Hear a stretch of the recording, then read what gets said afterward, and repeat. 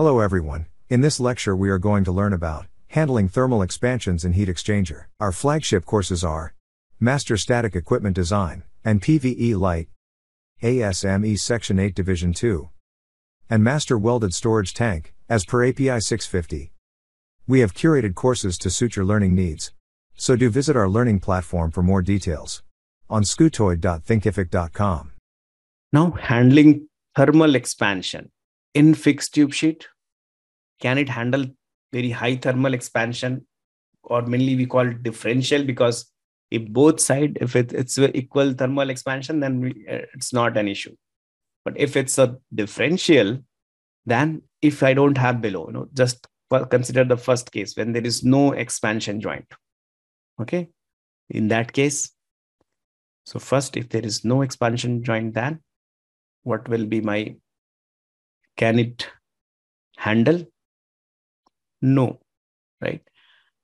So let us take one example where my shell side is at 100 degrees Celsius. Just for example, in my tubes, there is fluid which is having 250 degrees Celsius liquid. Okay, what will happen?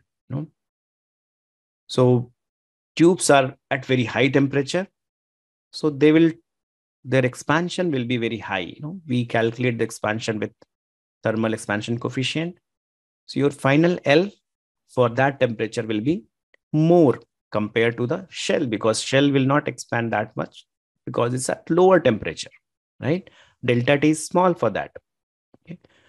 So the tubes will try to move, it will try to push that tube sheet, because shell is trying to hold your tube sheet and tubes are trying to push it.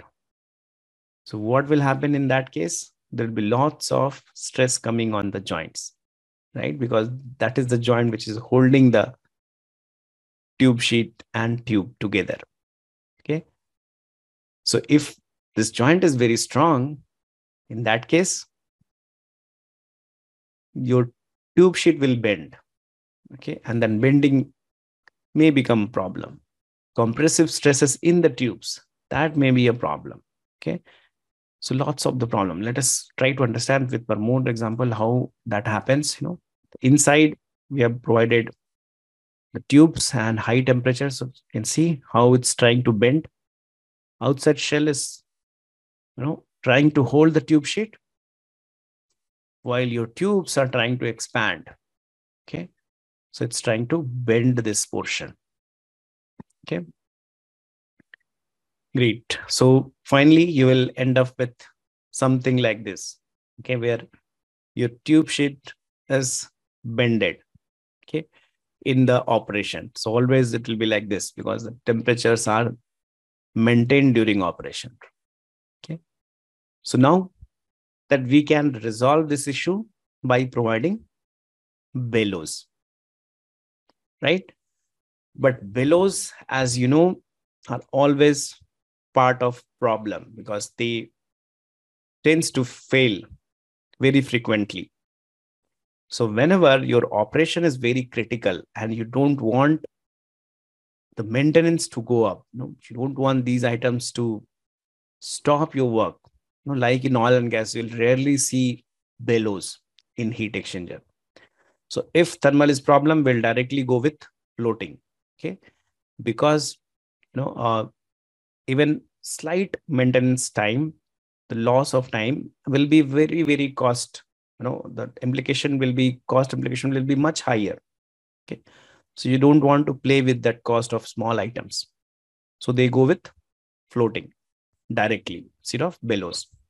Yeah, so that is one point. So bellow design definitely helps in thermal expansion, but because of frequently failure, because a limited life cycle, it may create problem. Okay. Now, if I have BU type, whether I'll see the thermal differential problem in this U-tube type, whether there will be problem because of temperature difference in the shell side and tube side, No, right? Because other side, it's completely free. It's a U bend. So even tubes, if it is expanding, because of U, it will be able to handle. So once there is bend, it reduces the stress. It increases the flexibility. Okay. So even in piping routing, if you see, whenever piping person see a problem, they will provide a bend. Okay.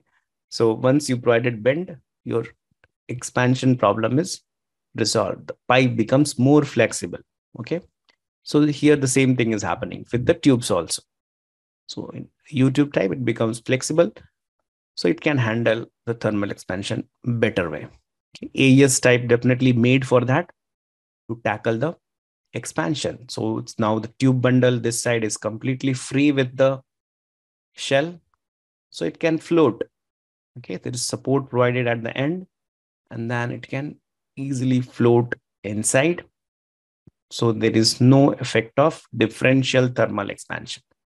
So the best way to resolve thermal expansion is to allow it to expand. Okay. Please remember, it's very important point. It will help you in thermal design. We generally don't do in design by rule, but if you go to FEA, the solution for any thermal expansion problem is to allow, make it flexible. If you increase the thickness, it may further increase your stresses. Okay. So always try to allow the expansion. It will resolve your problem. For in-depth training. And to learn more about these courses, register with the link in the description.